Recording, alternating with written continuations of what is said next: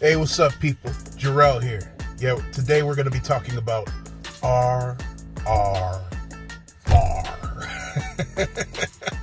Man, that movie was so freaking epic. Oh my goodness. Woo. Oh my goodness. Let me tell you why. Man,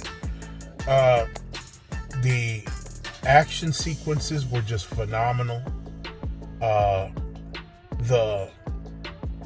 The plot line was solid. The action was absolutely ridiculous. And there was several, like it was all a fitting story, but it felt like there was so much to the 3 hours that I watched. Like,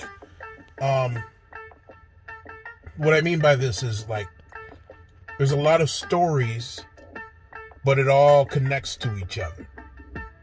And so it follows this cop, Raju, that's going after this other revolutionary named Beam. And they wind up being the best of friends in this shit. And whereas they don't, I don't want to ruin it for you. It's just so damn good.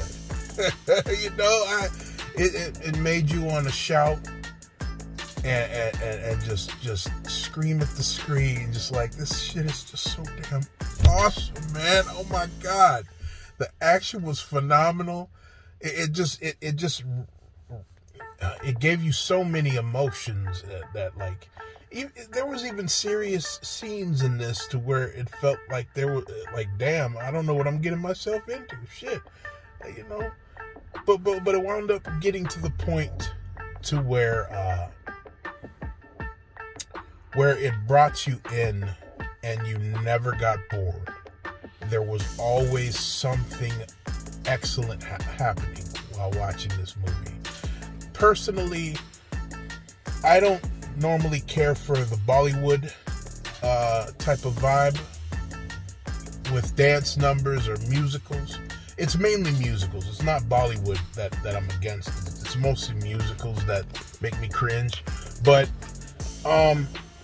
I'll say this, it worked for this, and it's not, they don't consider this film Bollywood, it's considered Tollywood.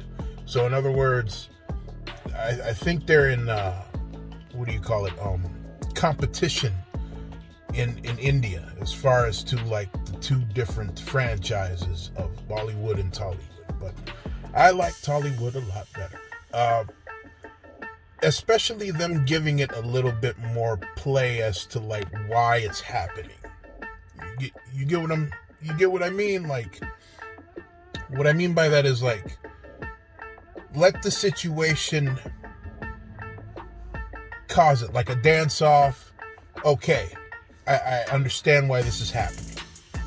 So, right, like where it works in that way. But it had every which element you could think of for, like, a bomb gangster film. Like it, I mean, the show takes place in, like, the 1920s.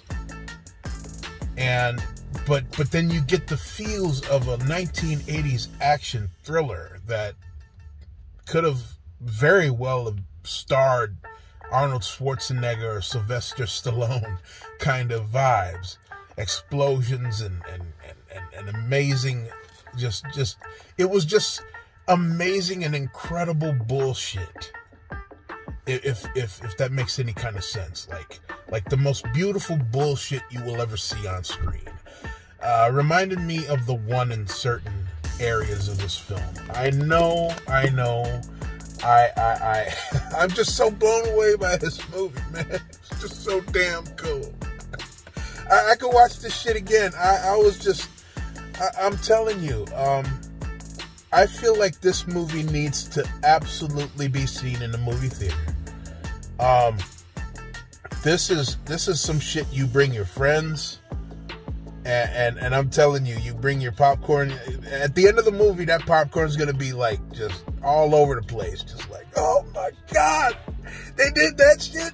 I'm telling you, there were some scenes in there that was just like, you know, the action was like, wow, like, it reminded me it was on some Tony Jaa meets the One meets. It was just all over the place. Like, I was just like floored by this shit.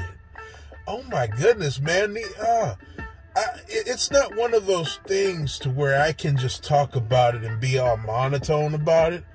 Man, I'm telling you, my very energy is telling you how gangster this damn film is. It's just like, woo! Like, oh man, it just lit a fire under my ass, man. Like, damn.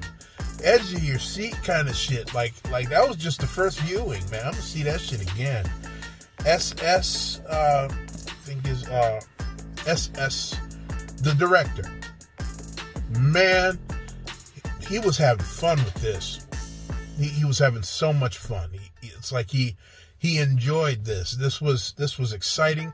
The villains were intriguing enough for me to believe it. They were the colonizing British of India at that time period, and he made them mad evil. I heard there was also a big deal where he got, like, what was it, 20,000 extras for the movie. Man, he really knocked that out the park. And the budget was like 75 mil to make this movie, but it looked like it was a top doggy blockbuster. It was just incredible. Like, he had sequences with animals in it, like lions and wolves and shit. Wildebeests, like there were all kinds of shit going on in this, man. Like it was on and popping. I'm trying not to reiterate, but you have to see this movie. If you are a lover of film, Hollywood could learn a thing or two about RRR.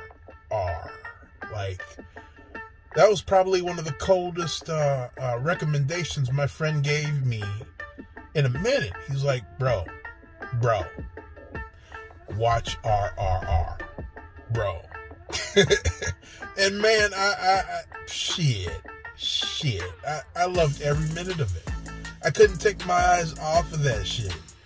Like, so amazing, so amazing. Anyway, I'm gonna rate this. I'm giving it an A++, baby, because that shit bangs. That shit bangs.